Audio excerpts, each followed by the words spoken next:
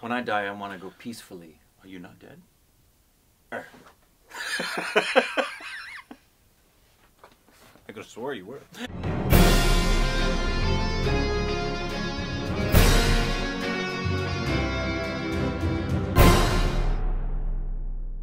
Hey, welcome back to our Stupid Reactions. I'm Corbin. I'm dead. That'll be funny. Someone, decades from now, like 100 years from now, is going to watch that and they're going to go, yep, you are, Rick. I do not want to be 150. Yeah, no, 104, you know my goal. Yeah. Once I hit 104, you can push me off the cliff. But as long as it's a good 104. Yeah, I want a good 104. I don't want a crappy 104. Not like you're in a wheelchair and you're just... No, I don't want to be... I don't want to spend 20 years like this. Yeah. Then, you know... That's terrible. Awful. Yeah. Anyways, today we're doing a movie review.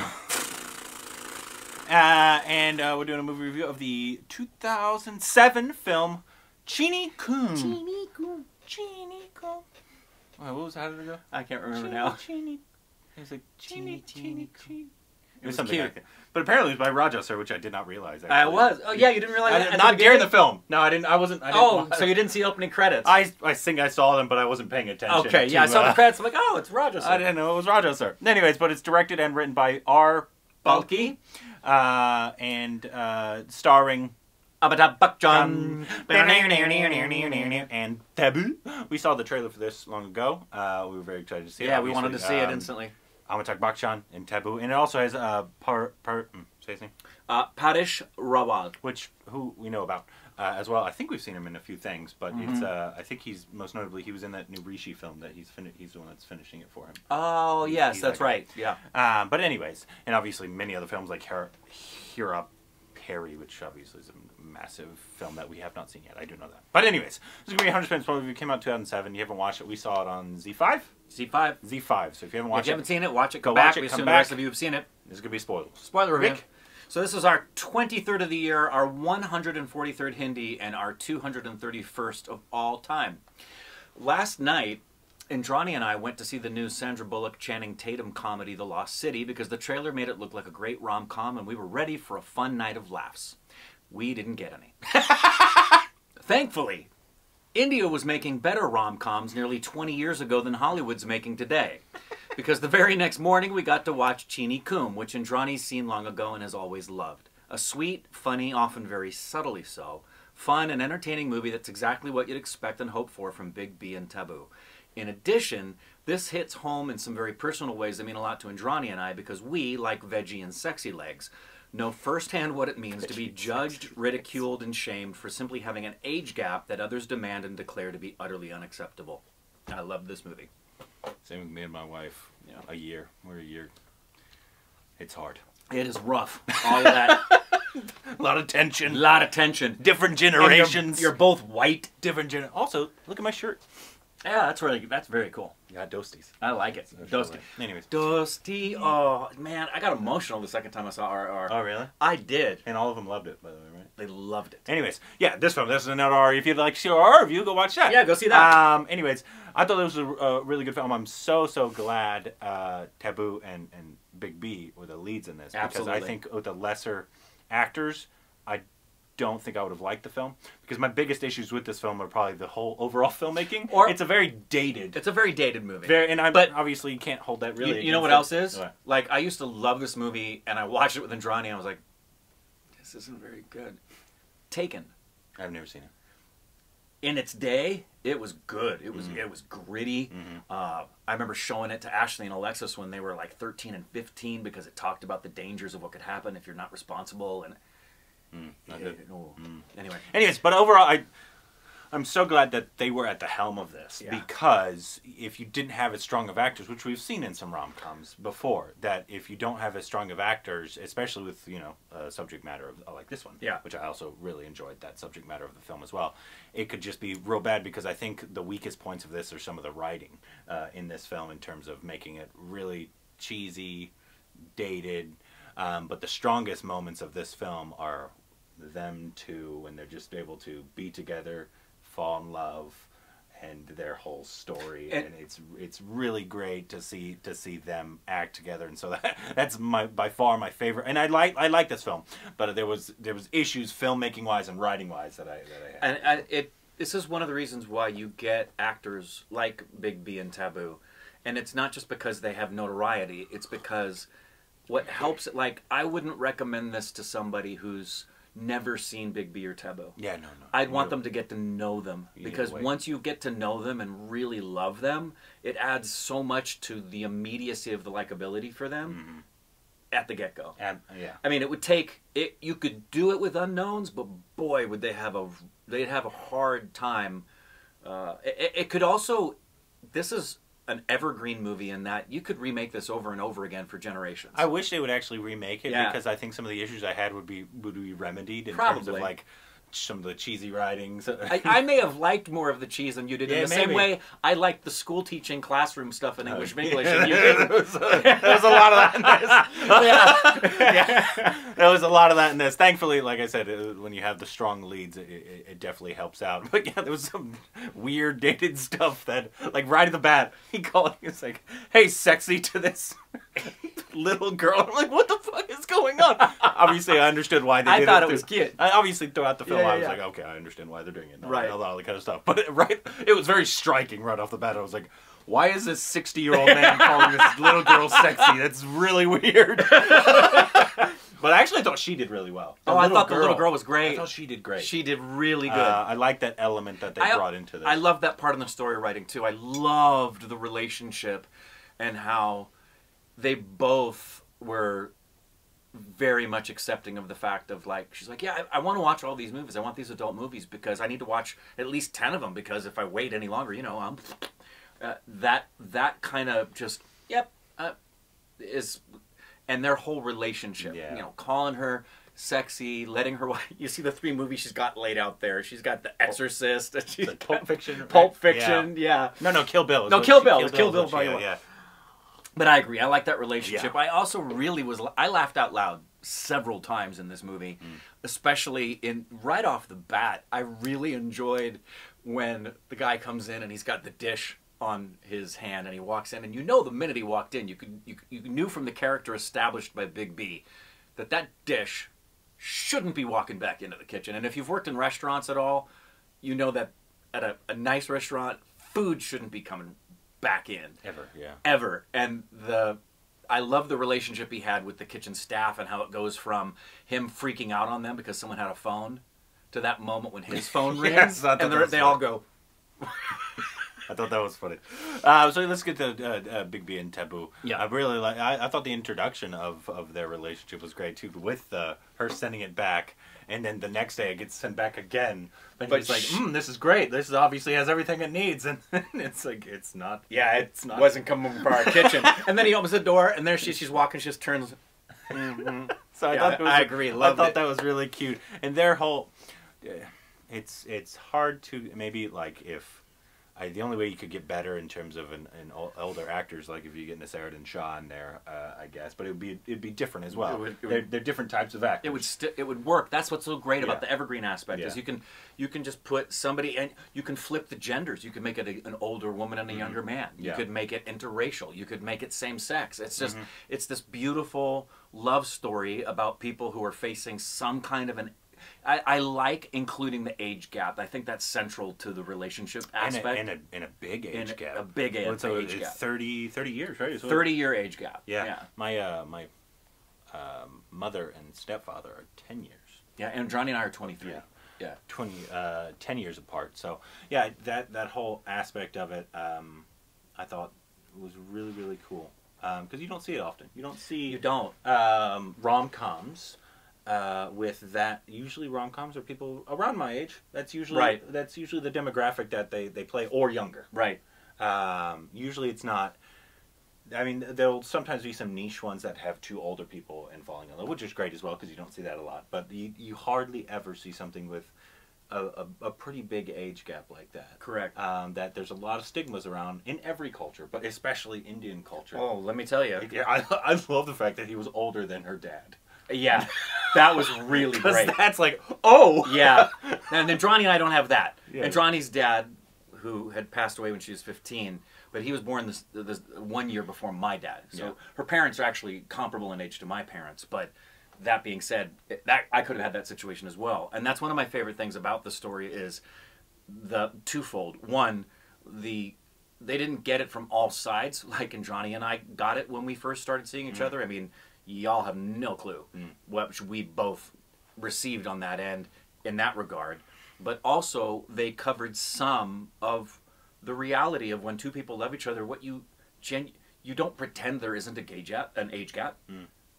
You talk about it. Like I remember when we were on the verge, when we realized we were falling in love with each other and talking about our relationship, I was presenting the stark realities of what we would be facing potentially, and because I loved her and cared about her, and I wanted to make sure you've thought this through. And she's like, been attracted to older men all my life. I know exactly what this is. There's a reason. And that moment, she's always loved this. She said when this movie came out, I don't remember how old she was, but it was when she realized, okay, I just have to accept the fact I like much older men, because she would have married Big B. She told me that today. She said, I was ready to marry Big B after this movie. I was like, go Tabu. I'm with you. I do not like the, for lack of a better term, she calls them the fuck boys.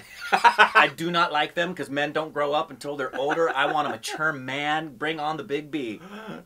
Yeah. And I also love the whole element of, because you still don't see it a lot, but the sexual attraction and the almost like him buying the condom. How fun is that? Him wanting to take her into the hotel. And how fun was that? She wanted to see how much stamina he had. Go run and catch that tree. Why? I want to see how much stamina you got. I want to make sure that I don't kill you if I take you to bed, buddy.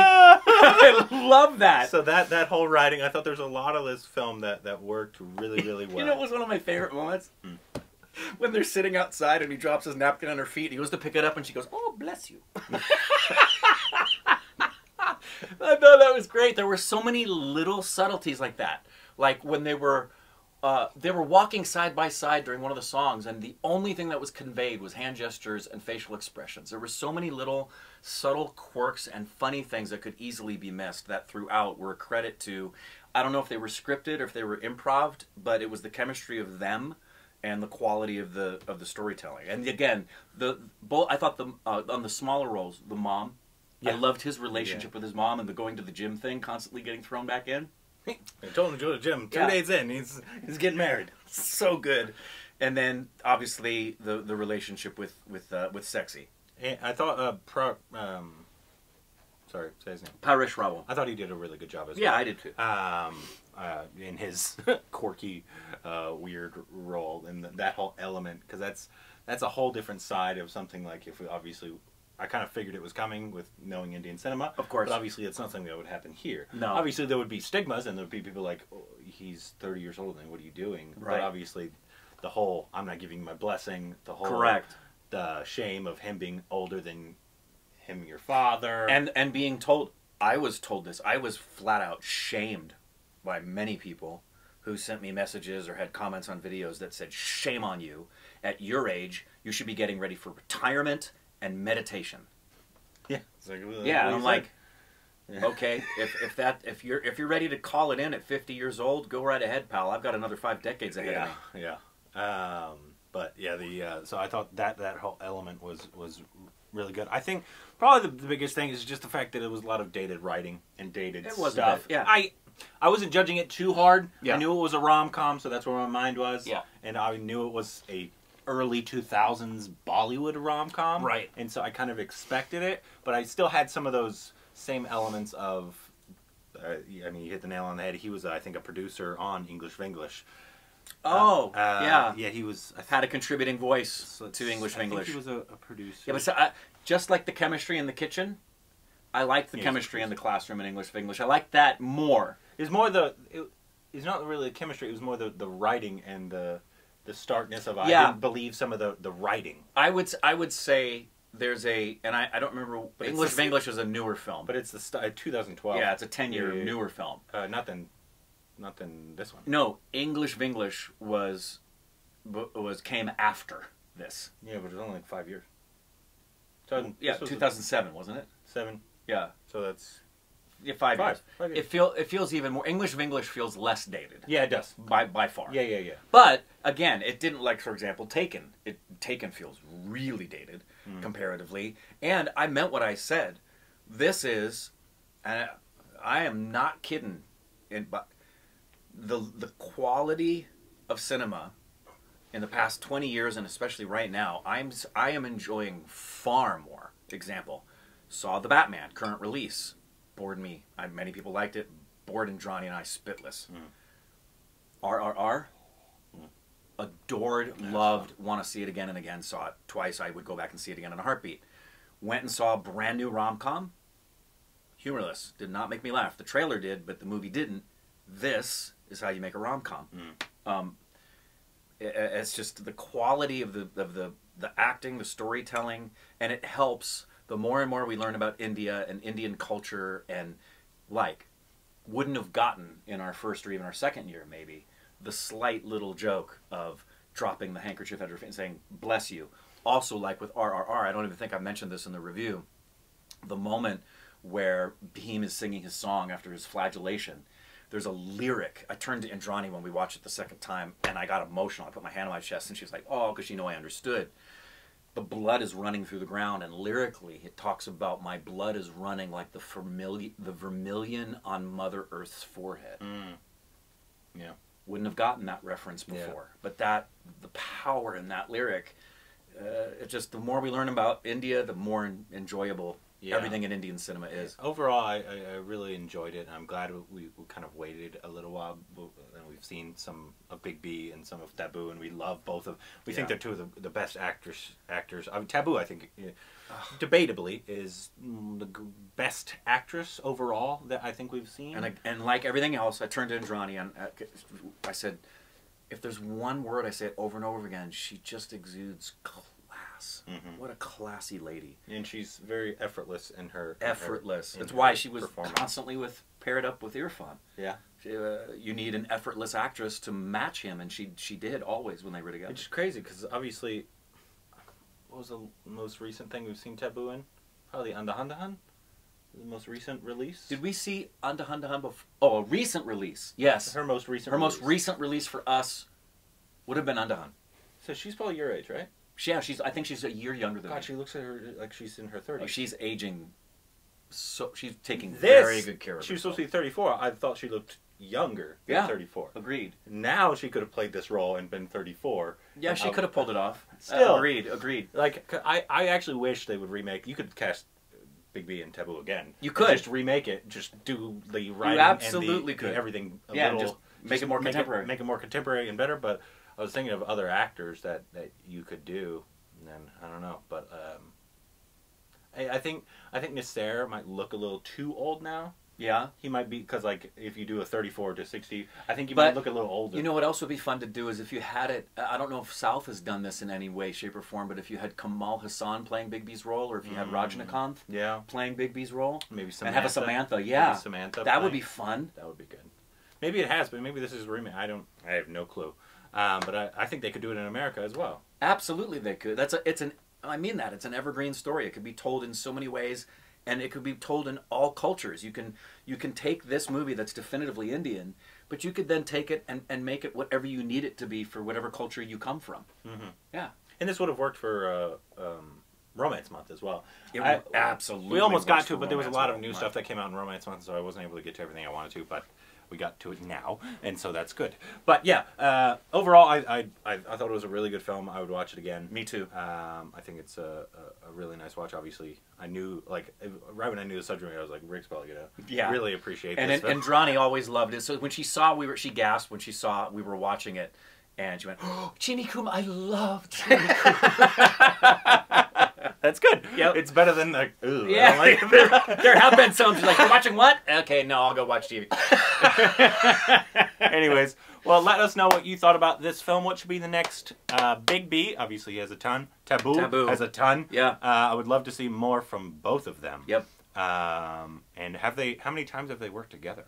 Good question. Oh, and we didn't say it at the beginning. It kind of goes without saying, but I thought for a very contemporary, modern rom-com, is there anything that Roger Sir can't score?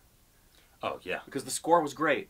It was funny when it needed to be. It was moving when it needed to be. It was out as always. He's superlative. I never thought we'd be able to be talked to our Nunbar A.R. Rahman, but I would also like another Nunbar, Raja sir. I would love to be able to talk to him. I think that'd be real. I don't know if he speaks English, obviously, at all. Right, but we had the same challenge with Nawaz. Nawaz. So it can be done. We had an interpreter with Nawaz. Yeah, and Pankaj too. No. We almost had an interpreter with Almost. Pankaj, and then he said no. Right. And there were a couple times his wife was there who helped with a couple things. Yeah. But that shouldn't be a I don't know, but I would still love it. I would, because obviously he's equally as amazing and legendary as A.R. Rahman. Absolutely. And so I would love to be able to sit down and talk with him as well, because I thought that the score was really nice. Her whole theme. Cheenie, Cheenie. I kept every time it came on. Some of the times I'd get up and I'd be going Cheenie Kum, however the melody was going. I forget the melody. Yeah. Anyways, let us know what you thought about the film. What should be the next Big B and Tabu films we should watch down below.